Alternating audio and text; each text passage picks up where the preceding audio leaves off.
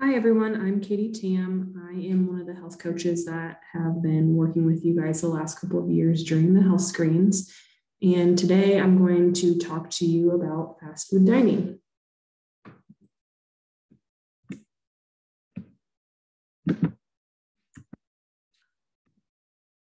So some of the things that we're going to talk about today is why we eat fast food.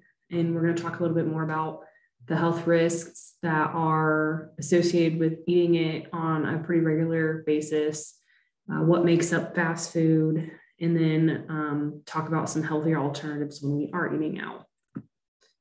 And just to quickly go over the definition of fast food, I'm going to lump in mainly like your Wendy's, your Arby's. I even threw in convenience stores there. I didn't get into a ton of sit-down restaurants, but we'll definitely focus on those ones that you're going to be stopping at in the morning or maybe during a quick lunch break. So talking a little bit more about why we eat fast food. So we essentially are a fast food nation.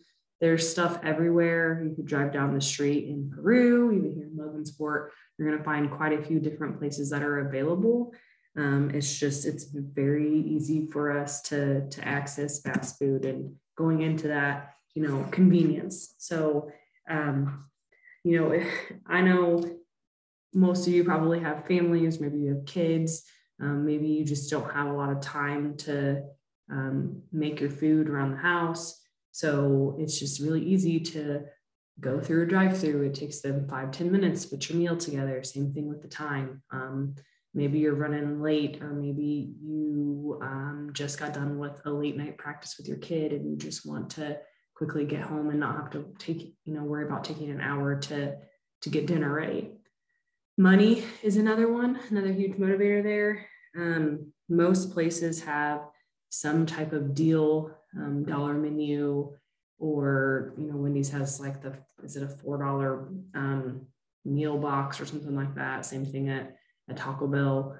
Most places are going to have some type of deal going on and cheap food. And then advertisements, they're everywhere. Whether it's a billboard, whether it's a commercial, whether it's on the radio, whether it's on social media, it is always in your face that you should be getting some fast food. So let's talk a little bit more about some of the health risks here. And, this is not an exhaustive list. These are just some of the main ones, but most fast food is high in, calories, sodium, fat, cholesterol, sugar. And when you're consistently consuming that, it can, if it's excess calories, well, it could lead to obesity. It could lead to high triglycerides. Maybe you're eating a lot of sugary foods or just sugary drinks. It could lead to some diabetes problems.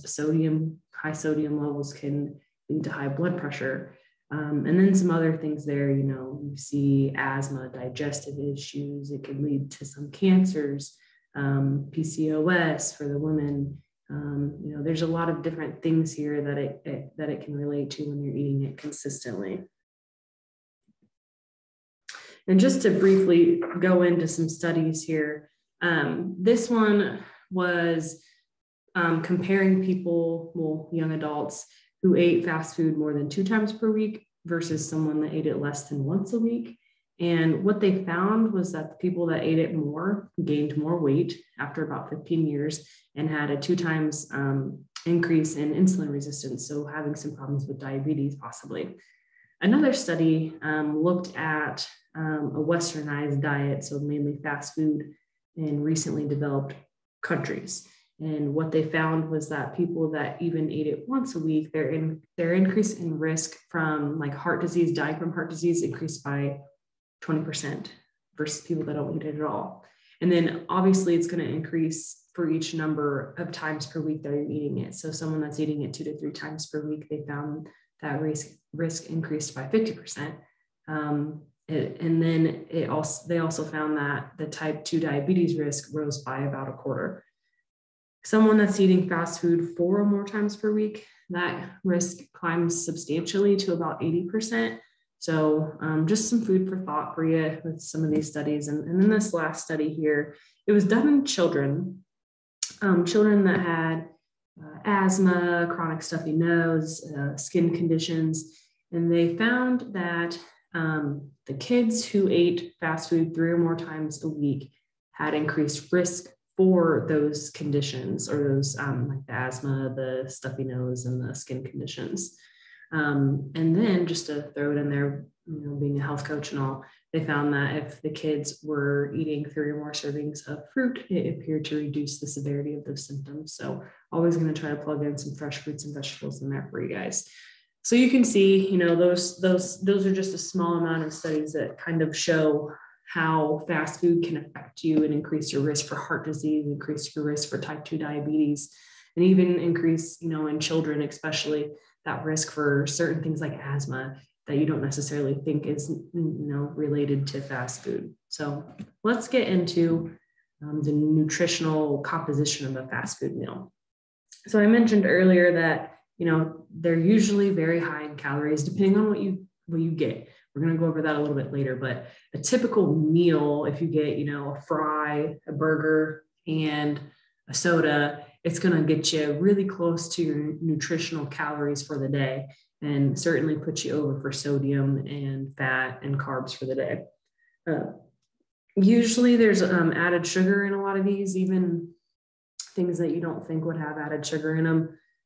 There's usually a lot of sodium. That's kind of a big one there, especially if you have high blood pressure or heart problems. You want to watch the sodium content, and even the healthy things you'll see later. The healthy things even have a ton of sodium in them. So it's hard to avoid the sodium when you're eating out. And then the butter represents fat. And most of the foods that you eat at fast food are going to have some type of saturated fat in them. They even have trans fat, and trans fat's the one that we really want to avoid. Trans fat will lower your HDL, so it's going to lower that good cholesterol. It's going to increase your LDL, which is your bad cholesterol, and increase your triglycerides. So most fast food, you're going to find it in most burgers, is going to have at least 1 gram of trans fat, which we don't want any. Saturated fat, there's a little bit of leeway there, and you're going to find that in almost all fast food. But that's, kind of the typical breakdown of food. Most of the food is also going to be like low in fiber, because they're using refined bread products or refined flour products. So you're not going to find a ton of fiber in some of these things. There are a few, we'll go over those later, but it's just when you're eating it consistently, you're not getting a lot of good nutrition. Your body's not going to feel too good. And I wanted to go into a little bit more of, getting into, like, down here at the bottom, you can see the calories and the sugar and soda. The US obviously has problems with sizes. I don't know if you've ever been around anyone that's visited our country and has been like, the surprise here is how big your food or how big your portions are. So in a child size 12-ounce cup, there's about 110 calories in the drink. So not awful, but it is a drink, so you're just adding to it. But the 28 grams of sugar is over what you should get in a day, added sugar, sorry. So about 25 to maybe 35 on the high end grams of sugar, of added sugar in a day is what's, they want you to stay under that. So you can see as you go up in sizes there, how that added sugar can add up pretty quickly, and the calories. In a large drink, you have pretty much what you should be eating with like a hamburger. So if there's any way you can, reduce the size that you're drinking, or switch to water, or switch to a diet, unsweet tea, anything like that, it can help out tremendously, especially if you are overweight and maybe have diabetes problems. Same thing with the fries here. With fries, we're looking at sodium, also calories, but saturated fat content. So just to give you an idea, our saturated fat should be less than 10% of our daily calories. And if you have a heart risk or heart problems, it should be less than 7% of your daily calories. So not a lot of room there. So 3 grams, is okay, but the calories are really bad in like a large. I'm looking at the large size there. So 490, you you can get a cheeseburger for that and be much more filled, because cheeseburger is going to have some protein, whereas the fries aren't going to have a lot of protein in them. Then the sodium content. So again, I mentioned when you're getting a burger and fries and a drink, it can really add up with the sodium content. We'll go over that a little bit more later, but again, if you have high blood pressure or you are worried about heart problems, then you really got to watch that sodium intake. And if you can go for a small or even a value size, it's going to help out quite a bit. And sodium intake, I should say, so sodium intake is around 2,300 milligrams for the day. If you have heart problems, that jumps down to 1,500. So some fast food meals, a burger, fries, drink, it's going to surpass that 1,500 easily. So least healthy choices, which you guys are probably not going to be surprised by, but anything that's got multiple patties on it, bacon, maybe a cheese sauce. I'm thinking like if you go to Arby's and get the beef and cheddar, anything that's got mayonnaise on it. So if you could switch the condiment on a sandwich, ask for no mayo, and you can get your own packets and put your own stuff on. Any type of large size, so a large fry, a large soda, chicken nuggets, fried chicken, those are all, depending on how many, if you got, a 4-piece chicken nugget, that's not terrible, but it's probably not going to fill you up. Special sauce, tartar sauce, anything that's like cream-based, gravy, whipped cream, all those things, when you look at the menu, probably things you should avoid or get not very often. So let's get more into healthier alternatives. And we put together a fulfilling fast food checklist. And I know that when you go out to eat, you're probably not going to look at a menu and know exactly if the food that you're trying to order has this.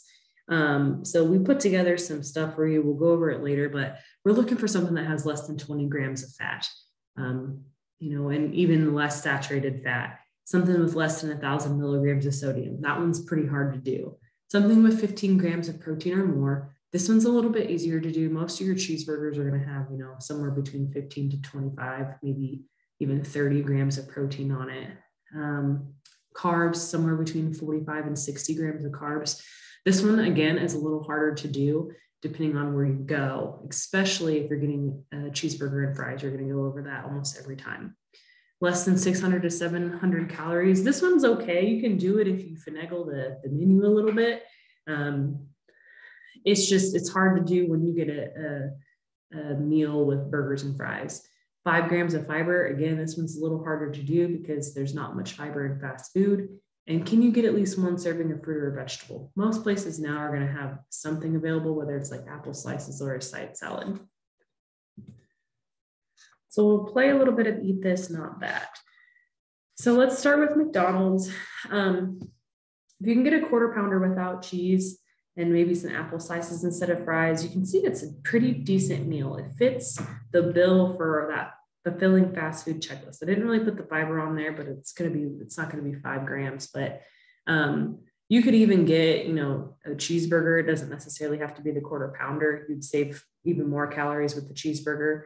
But when you start to add the 1/4 pounder with cheese and a small fry, you can see how it doesn't quite double the number of calories, but the carbs go up by quite a bit. The sodium goes up by quite a bit. So if you have heart problems, this one on the right-hand side there with the fries, you're pretty close to your daily allotment for the day.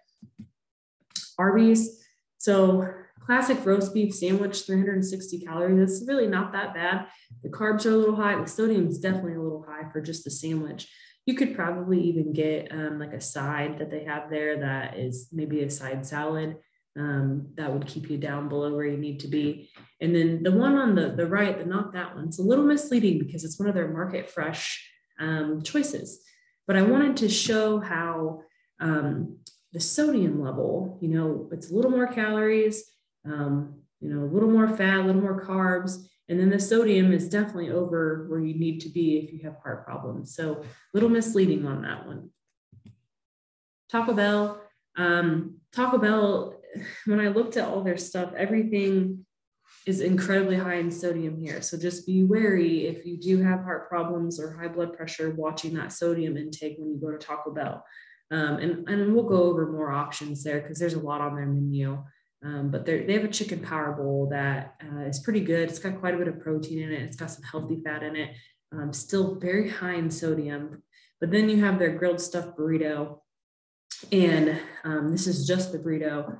You know, you're looking at almost 1,000 calories. Saturated fat content isn't great, but then you're pretty dang close to the sodium allotment for someone that just has no health problems. You know, you want to stay under that 2,300. So quite a bit of sodium in those. Wendy's, you can get the double stack with some apple slices. Under 500 calories, pretty good on sodium and okay on the fat.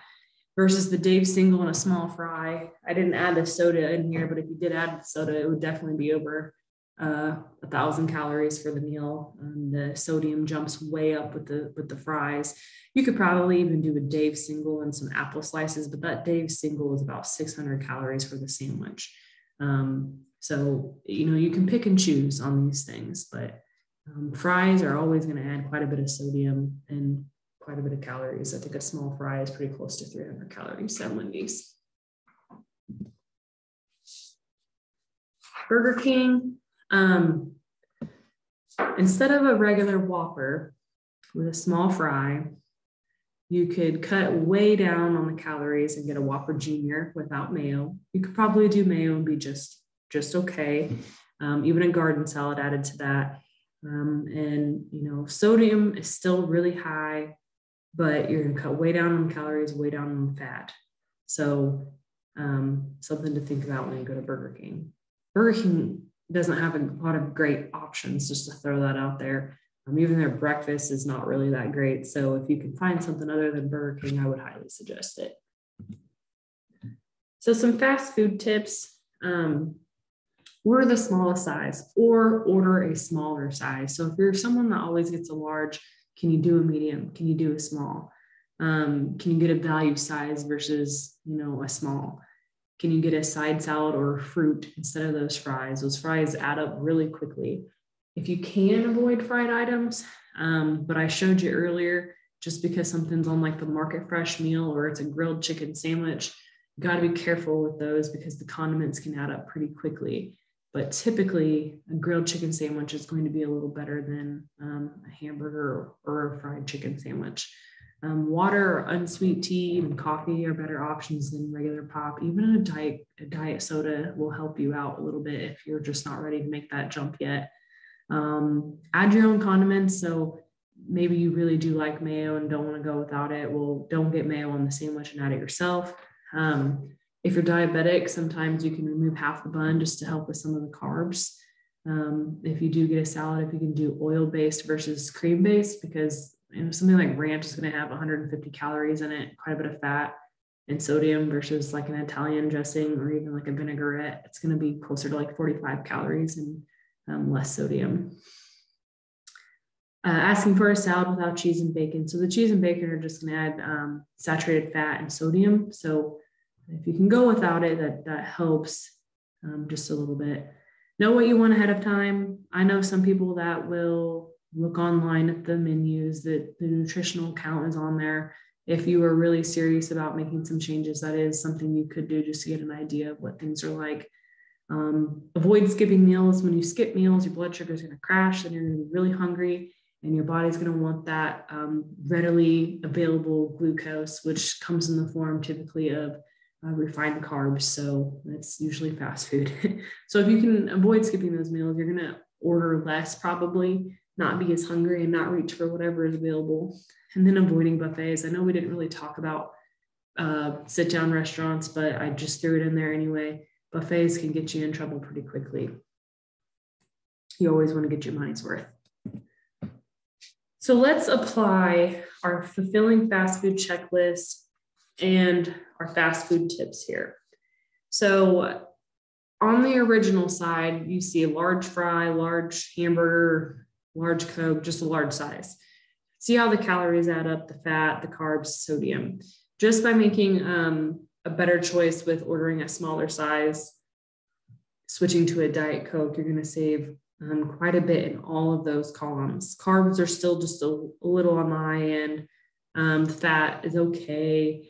But if you do the best choice, so you have a hamburger with a side salad, oil-based dressing and a water, that's a pretty dang good meal there for eating out. If we did a chicken sandwich, so I know you don't have like a Chick-fil-A around, but you could do something like this if you do go to a Chick-fil-A, or even, you know, Wendy's has a chicken sandwich. So a fried chicken breast, fries, large Coke, same concept, but the carbohydrates are way higher and the sodium is way higher. So switch to grilled instead of fried, and all of a sudden it comes way down. Sodium still high, but significantly better. And then you see there, if you did a grilled chicken, green beans, so a vegetable side and a water, and that's a pretty manageable meal minus the sodium. Sodium is still way high. Sandwich makeover, so think something like Subway, same concept. The cheesesteak, anything that's like that is going to be higher in sodium, higher in calories. Chips are going to increase the carb intake, fat intake, sodium intake. So if you can go to turkey breast or grilled chicken, it's going to make a huge difference with the fat intake and the calories and the sodium. So we briefly hit on drinks. You can see here how the calories and the sugar can add up pretty quickly in some of these things. Water, unsweet tea, coffee tend to be the best options. If you can do diet, you know, by all means, go for diet. If you're an energy drink person, if you can do a zero sugar energy drink, if you're just not ready to give them up, it can just make a huge difference in your calorie intake for the day and your added sugar intake.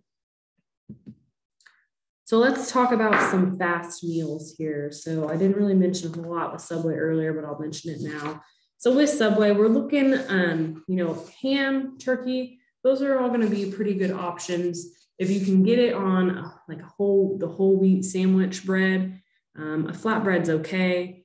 That's, you know, you're going to get some fiber with that bread at least. You can even get your potato chips still. You know, stick with a 6-inch versus a 12-inch. Anything that's going to be like your cheesesteaks, your Italian BMT, like your cured meats, those are always going to be way high in fat, way high in sodium. So ham, turkey breast, Veggie Delight, that one's okay. I put it on there, but it's not going to have a lot of protein, so I would be wary of that one. But if someone doesn't really like cold meat, then the Veggie Delight is a way to go. Arby's, so we mentioned their classic roast beef sandwich. Their turkey gyro is pretty good. They have a couple different salads. The ones with the roast chicken is going to be better than the crispy chicken. Their sliders are okay. They're just a little higher in sodium. Their side salads are fine. So those are decent meals. But again, you can see how the sodium is just, it does not matter what you do. It's always going to be super high. Their French fries, we put the potato cakes just because potato cakes are a little lower. You can probably get a smaller value fry. A value fry would be better than the small because their smalls are pretty big there. So that's another option as well. Wendy's, their grilled chicken sandwich is pretty good as long as you're getting the one that doesn't have a bunch of toppings on it. They have apple slices there. I think they did take away their side salad. They have a couple good salads there. I think it's like the chicken Southwest salad. That's not a bad option, but their salads can add up really quickly with fat, sodium, and calorie and sugar intake. So just because it's a salad doesn't mean it's ultimately healthier. Any of their like junior cheeseburger deluxe, their double stack, their small cheeseburgers on the value menu, those are decent ones, as long as you're not going too crazy with the sides. So a small fry with that junior cheeseburger deluxe, you can see how it's high in carbs there. It's kind of high in sodium, but it's decent with the calories. You could get more bang for your buck with the apple slices. Even a small chili, you could probably do a small chili and be okay. But I know sometimes, especially when it gets a little cold outside like it is now, I'll get like a plain baked potato and a small chili, and that kind of tides me over. McDonald's, their breakfast, options are not terrible.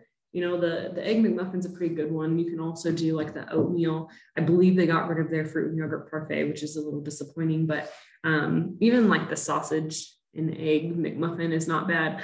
But the things like the McGriddle, not the croissants, but the biscuits, kind of want to stay away from those. If you can go for the McMuffins, those are the better options.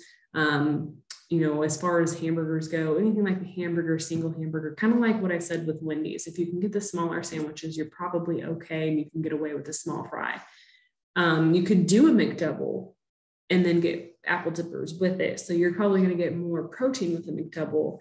You could add your own condiments. You could, you know, the small fry is going to put you up pretty high with the calories and the fat and the sodium.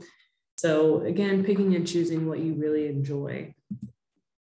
Taco Bell, this is another one that I mentioned it earlier, almost everything there has a lot of sodium in it. So if you can watch what you're doing, you know, try not to get a bunch of sides or try not to get the biggest thing on the menu. But 3 crunchy or soft tacos, you're looking at around 500 calories. Sodium, like I said, is pretty high. Carbs are okay. But the cheesy bean and rice burrito, black bean burrito, the cheesy potato griller, those things, they have some protein in them, but when you start getting into the bigger items on there, like the chalupa or even the Crunchwrap Supreme, those things just start adding up really quickly. So you can get one of those burritos plus a side like cinnamon twist or chips and guacamole, cheesy roll up. You know, it's okay calorie wise, okay fat wise. The carbs can add up very quickly. So if you're someone that's trying to watch your carbs, then Taco Bell may not be the best place for you. Someone watching your heart or your blood pressure, Taco Bell may not be the best place for you. So convenience stores. So this one is, I'm guilty of this too. Sometimes I will be running out the door and it's easier for me to just stop at a gas station and grab a bunch of things versus sitting in line somewhere or going into a fast food restaurant. So most places are going to have some type of fresh fruit or veggie. So if you can get that, sometimes they'll even have like a hummus, guacamole, peanut butter, like pack that you can use. That's what I'll do. Casey's, for example, will have like grapes and cheese cubes, maybe even some pepperoni slices. They'll have hard-boiled eggs, trail mix, but you know, beware of trail mixes that have a ton of like candies in it. So maybe a trail mix that's just like very basic, like nuts with maybe some M&Ms in it, mixed nuts. So, you know, if you can stay away from the salted ones, that's the best, but sometimes it's hard to avoid.